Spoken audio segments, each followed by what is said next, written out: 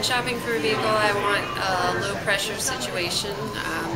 Kristen here has, let me know up front about the no bait and switch, which is different than the other Honda dealership I've been to. They were very high pressure. Here there was no pressure.